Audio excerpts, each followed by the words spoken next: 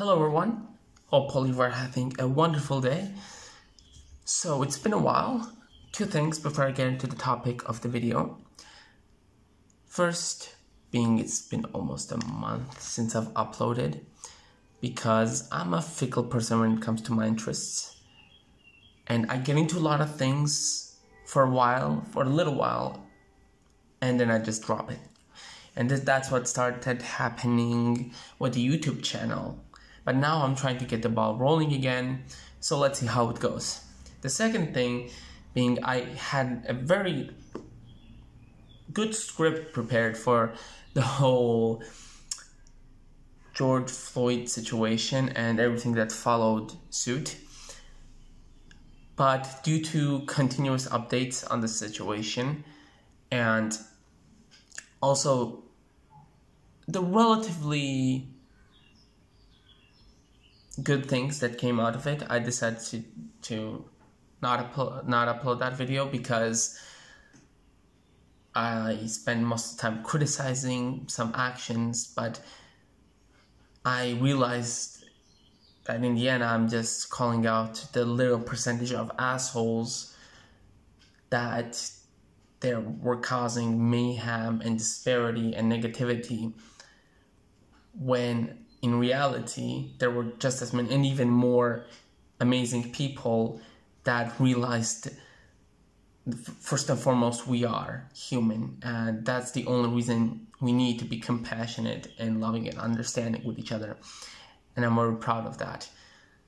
Many good things are coming out of the tragedy that was George Floyd's death, and yeah, hopefully we'll see the results in the near future. It's kind of still ongoing as well. So I'm planning to make another video about race and racism in general, but I don't feel like I have enough perspective. But once I do, I will make a very extensive and detailed video about this topic because it deserves so much attention due to its nuance. Alright, so now on to the topic of the video. First and foremost, let's touch upon objective truths. What do I mean by that? What I mean is certain aspects of life that I feel like could apply to everyone in the world, regardless of your environment and who you are in your culture, and it'll apply to you in life.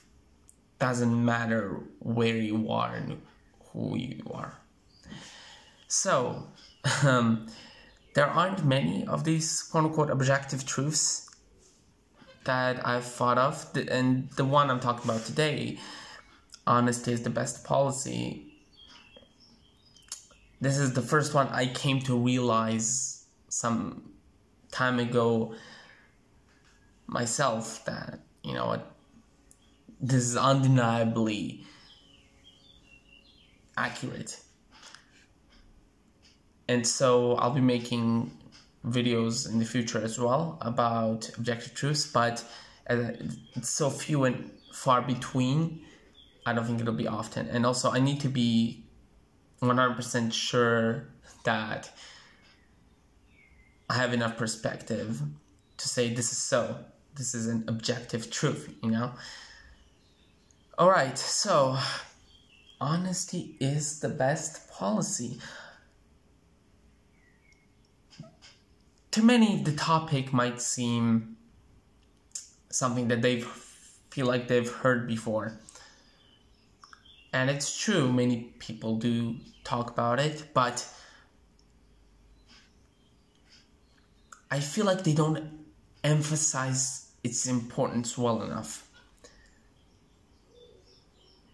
because it can have such a large impact on your life, way bigger than you might think. So where do I start? So let's start with more of an easier approach, which is honesty with other people, mainly the people around you. So I want you to imagine your relationships, right? You have a relationship with your friends, your family, your partner, and imagine each relationship is its own pillar. So what dishonesty, and by dishonesty I don't just mean lying, right? Yeah, lying it is. Even minor lies like what time it is, or like, for example, what you're doing. I also mean things that you hold it in yourself. For example, you feel like you have to say, but you don't say it due to the fear of potential consequences that it might have. So all of these things, they make cracks in the pillar. So the longer you're in a relationship, right, with someone, I don't mean, so again, not just necessarily a partner, but also friends and family, the bigger and stronger the pillar grows. But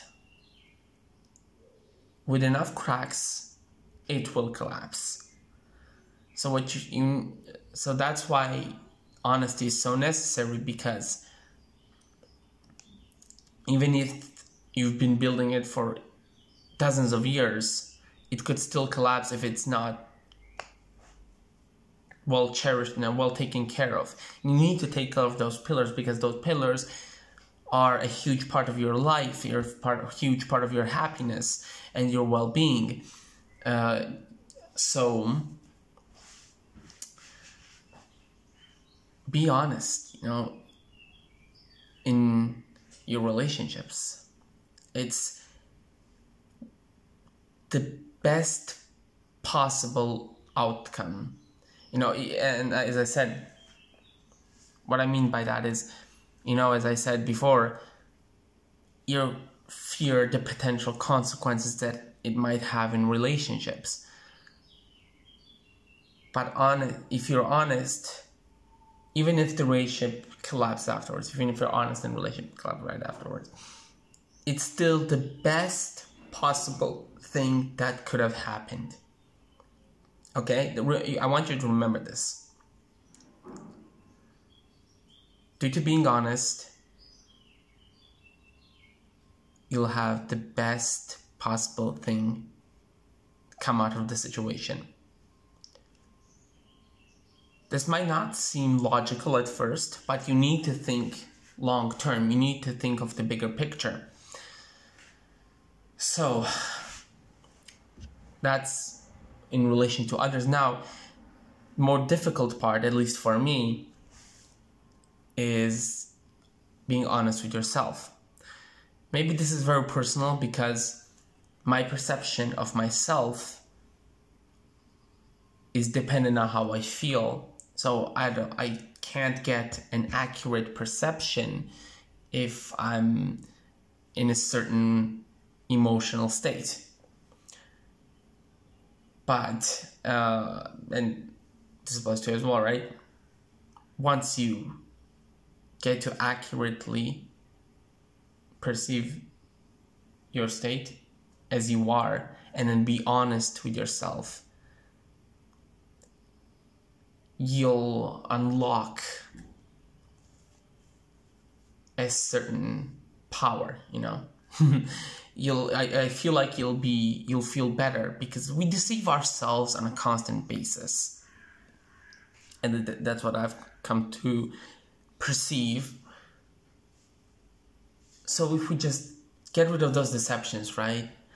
Even if it's a very difficult process, and I'll go back to this point that if it's a difficult process, it's still the best possible thing that could have happened, You can't live in a lie. You shouldn't. Not even a lie. It doesn't have to be a lie, but a minor misreading or minor misunderstanding of your situation.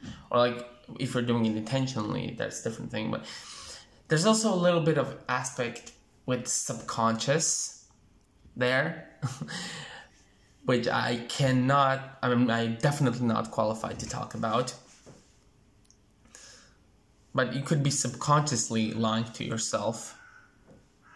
And you need to find that out. You need to dig deeper. You need to self-reflect. And once you get the point of honesty straight with your relationships outward and inward, I can guarantee that you'll have a much healthier life and you'll be much happier as well.